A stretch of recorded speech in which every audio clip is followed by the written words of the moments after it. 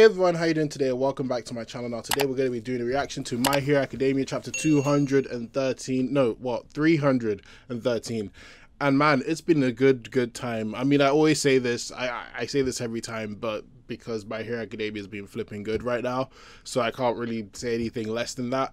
But last chapter was obviously the whole Lady Nagant thing and finding out more about her, so I'm really excited that we got a whole chapter for her, because like that gives me more hope that she might be around for the long run. So I'm hoping she doesn't get her ass beat this this chapter. That would be kind of annoying, but other than that, I'm really excited to see what Deku's going to do to come out of the situation. She got a second quirk, so I want them to explain like how she can have a second quirk. The thing is, I don't know if other than All For One, Shigaraki, and Deku, and All Might, and obviously the vestiges of One For All, I don't know who has two quirks. Like everyone either has a hybrid or a quirk, you know? So I want them to explain how Lady Nagant is able to have two quirks with no repercussions. That's what I want to know too.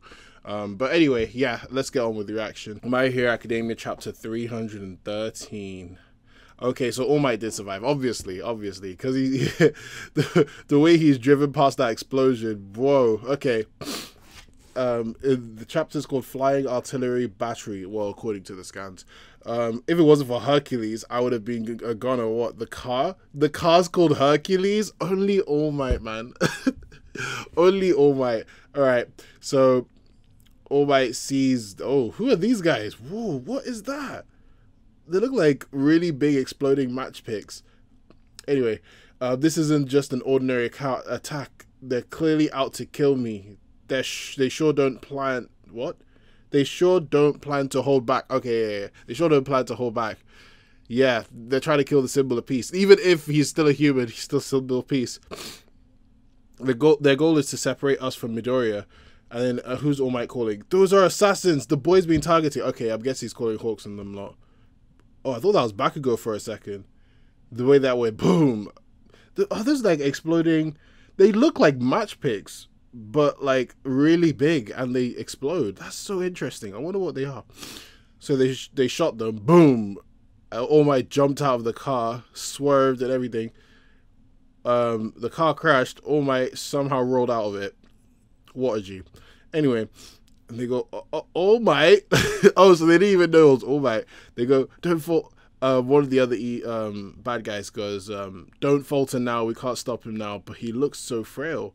The All Might we once knew is long gone. And they're all like, yeah, we can kill All Might. Ha ha ha ha. Yeah, that's right. All Might goes, step aside. They're like, huh? Oh, they're bringing back the promise from, well, it was in season 3. I can't remember which part in the manga. I think it was like in like the early hundreds. Yeah, because this was basically when they were moving to dorms. So anyway, I will protect him and raise him right, even if it costs me a life, All Might says to Inko as a flashback. And he brings out muscle mode, right? All Might goes, that boy has gone through a lot more than I ever have. Really? Really? Deku's gone through more than All Might? Really? I thought All Might was like, oh, my time was depressing and, oh, it's not all smiles in my area. Damn, really? Okay. I mean, Deku's gone through a lot, but more than All Might? Okay. All right, cool. And then flashback to what Deku says to All Might when I believe this was when he said, oh, I'm going to die. Deku goes, whatever happens to you, I'll be there changing fate by your side. Oh, look at these guys. Whoa. Yeah, he still admires me, called All Might. If anything ever happens to him, it will be when I die. Look at that picture. The fear of the symbol of peace is still around. That's interesting. Okay, so he went.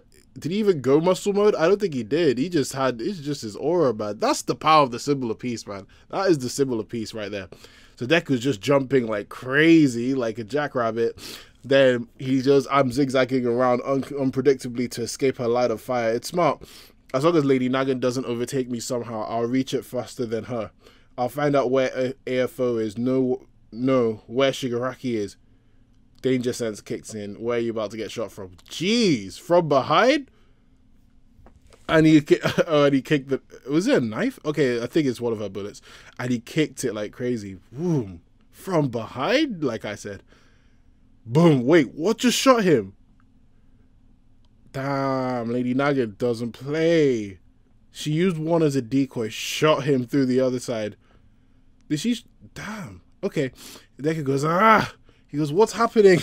How does she catch right up to me unless she's got company? No, I don't sense any hostility or murderous intent nearby. And he's looking around. Hold on, that's right. How could I have overlooked the possibility that if it's an assassin sent by All for One, of course she would have received support from him. Look at her just tapping away in the air. Bro, mad strong, bro. Oh, and she uses, oh, that's sick. Boom. And she's just basically zooming through the air. It's smart. Deku's like, what is going on? The last shot that hit my back was super curved and came from behind me. If she comes any closer, she'll be able to shoot me at point blank range instead of predicting the trajectory. Immobilizing and capturing me alive must be their goal. And now that I've blocked her bullet, she decided to close the distance. Eventually, I won't be able to handle her barrages, even with the help of my fourth danger sense. Or I thought it was the fourth power, whatever. If that's the case, sixth smoke screen. Okay, full throttle. She goes, another quirk? Does he also have multiple? Dang, I can't see anything. Deku's just smoking up the area. Man, look at this. I love new Deku now. Like, his faces are, like, so on point. He looks like he's about to go on a murder streak sometimes. Anyway. Hey, Ninth. Did you forget what I told you? This is N that's saying this. Releasing too much smoke is a pretty risky move. The enemy is a so-called flying artillery battery. She'll hit you as soon as you leave the smoke. You've got nowhere left to run. And Deku goes, I'm not going to run. I just need to buy some time. What's he doing? Oh, he's preparing to do an exercise. What's this jumping? He's like, whoo, whoo, okay. Oh, wait, that could be... That's dangerous. Is he using the second or third quirk? And he's like, I don't recommend that. Let's see, which one is it? I know what you're trying to do. Okay, so this one is the third, I believe, yeah. But you've yet to reach that stage. It's like you've said yourself. First, figure out how to handle two processes at once subconsciously. Once you've got that down, throw in another thing. Yeah. Bringing that back in is pretty sick. Because to be fair, Deku, oh man, Deku's power, like altogether, he's a monster, man. But anyway, they go, yet you've yet to try my quirk before attempting parallel processes. And he goes, I can't be too slow. If we manage to stop Lady Nagant, All for One and Shigaraki will come next. I'll learn how to use your quirk right now. I'm sorry for having you to use your cape like this, Gran Torino. Third, Fajin. The third, wait, Fajin, what does that mean? The third quirk is an explosive release of internal power, similar to a move in Chinese martial arts. So wait, is this like Kaioken from Dragon Ball Z? Wait a minute, is it?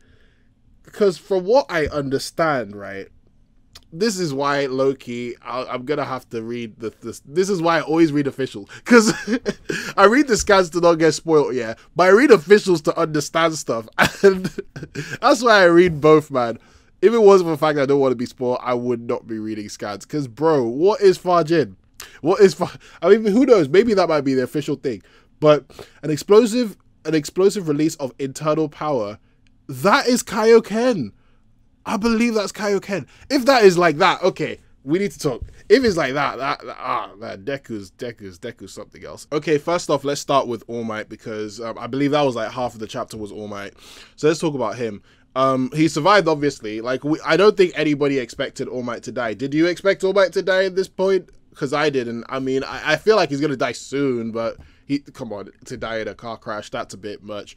But I like this match the toothpick type quirk. I don't know what it is. Maybe it's like, I'm trying to figure out what other thing it could be, because it looks like a toothpick, right? What these guys are shooting, but it has an explosion at the top. So like maybe like a missile. I mean, it could be a missile, to be fair, a missile quirk, but or just they're just throwing missiles. But that's what, to me, it looked like a toothpick acting like a missile, and that's pretty cool. Like I said, I love Horikoshi's creativity when it comes to quirks of different people. But if that's not a quirk, then I guess support item, that's pretty cool. So yeah, I mean, it looks kind of like Thunder Spears now that I think about it. But it's just the two lines at the top makes me think it's a match pick.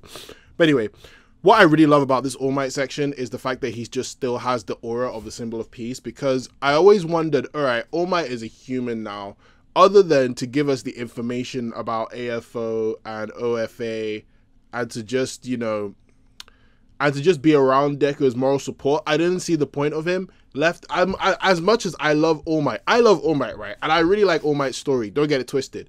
But I've always been wondering, is there any point to All Might's character anymore? I mean, should he have died at Kamino? Like, that's the thing I just keep on thinking back to, because, like, you know, what else is there for him to do? Like, I don't know. That's just what I'm thinking. I like the fact that All Might here is still the symbol of peace, even after not being the symbol of peace for so long. Like, he still has that aura. At least it gives me, like, okay, he's still All Might. Does that make sense? Like, even though he's always been All Might, I'm kind of contradicting myself, because he's always been All Might, yeah, but I don't know, maybe because in the beginning, like, All Might just had that aura, that presence, like, oh, this is All Might, and now we're just seeing a weakened down All Might. And don't get it twisted, I love that story, but I've always wondered if it's like that necessary for Deku's development.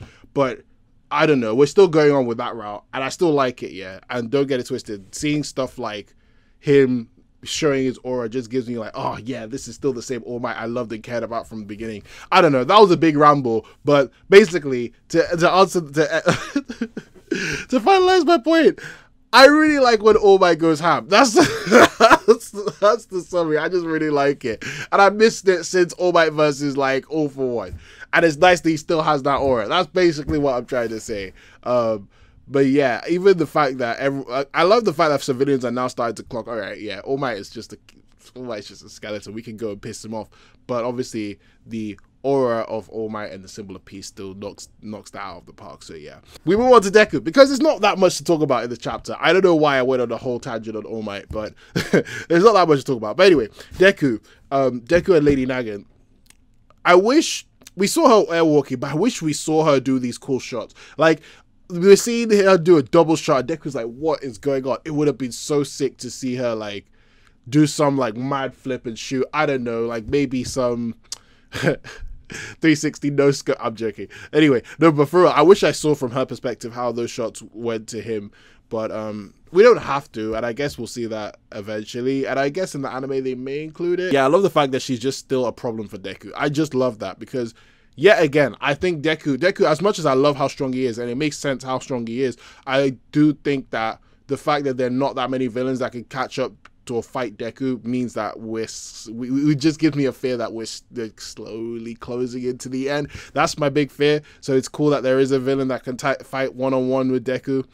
And yeah, Deku is running for his life. Deku is struggling against Lady Nagant.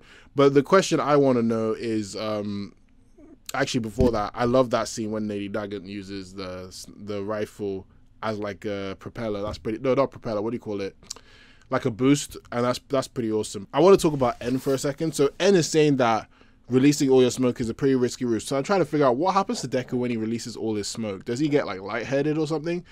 I mean, obviously, the problem with the smoke screen is if you pop out of the smoke, unless you use it right, it's kind of pointless, because if you pop out the smoke at the wrong time, you get shot. Like N just said about Deku, he was like, she's a sniper. As soon as you make some type of like movement, you're kind of screwed. But I do want to know what the limitations of this quirk is. That means, I mean, kind of like, you know how the base one for all, or all for, what am I saying? One for all, yeah. The base of that, I believe it's, if you use it too much, well, obviously Deku breaks his limbs, but I'm trying to figure out if he mastered everything, would it just be a stamina thing? I don't know. Basically, I'm trying to figure out what are the limitations of all his quirks. Do all his quirks have limitations like N's smoke quirk? I don't know, but I don't know. I mean, I really don't know, but I just find that very interesting. If there are, that would be really cool if they all had limitations. Like, obviously, the main one had his limbs breaking, but let's say he masters it 100%. What would his be that limitation too?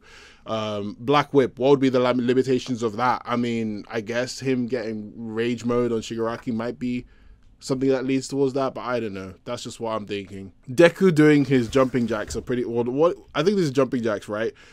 No, jumping jacks is when you open your arm. I forgot what they're called, but basically Deku preparing to use his power is pretty sweet, and I loved it. It reminded me of Goku, young Goku for a minute. But anyway, okay, here's the thing I really want to talk about. Fajin, right? Fajin, yeah, Fajin. Is it Kaioken? Is it some type of Kaioken? Or what type of internal spirit is this? Because it seems like, you know, like, I don't know, like I believe it's in Pokemon where a Pokemon has one of the moves fighting spirit and it just raises their attack power. I think it happens in other RPGs too, basically, when they have that fighting spirit raise their attack power, this, that. Is that what's happening to Deku? Because that means that with baseline one for all, just the strength part of it, that is a recipe for disaster. Not for Deku, for villains, because that is mad. That is actually mad. I want to see what this is. I want to see what color it will be. I hope it's like red. That would be sick. But knowing My Hero Academia, it's probably gonna be green. Like, he's gonna be some like green power up. Like, oh man, this is gonna look so sick in the anime. Man, Deku, you're becoming a beast, aren't you? But I mean, I want to ask you a question now. Basically, have I got this right in saying that Fajin is his fighting spirit, like you know, like a Kaioken type or those power up type moves? Please correct me in the comments if I'm wrong, because yet again, I don't know what Fajin means, and what, according to the scans, which could be wrong, is that it's an explosive release of internal power. So yeah, Deku's turning into Goku, guys. That's pretty much all I can say. Who's gonna get taken down? I mean, as much as it would be cool to see Deku take down such a powerful villain like Lady Nagant, I would love it if Lady Nagant won. Because Deku, at the end of the day, Deku has to go and see Shigaraki and AFO anyway. And that's what Lady Nagant's going to do. Just knock him out and take him to AFO anyway. So I would love it if Deku just lost and he went there. And then that's how it goes. Like, you know, I would love that. And maybe, let's say, if Deku is captured by the villains, like maybe it might be a Deku retrieval arc, low key. Like Deku's captured by the villains, then obviously them Hawks and Endeavor and all of these guys know about it, and they're all like, nah, we gotta go save Deku and all that. That would be pretty sweet. And I think that would just be pretty sweet. I was gonna say that might align with what Hori says, but I don't think it will, to be honest with you, because that could be like the end game of My Hero Academia, what Hori says. But it would be a start. I mean, it would be a really big start. Imagine like Deku being in captive and then Ochako is the one who comes and saves him. I mean, it would be a real big start. But anyway, what did you guys think of this chapter? Did you like it? Did you not like it? Let me know in the comment section. I am open to discussion. Thank you very much for watching. Again, please like this video, subscribe to my channel for more on pop culture and entertainment. Have a great day, stay safe, plus ultra, and I will see you soon. All right.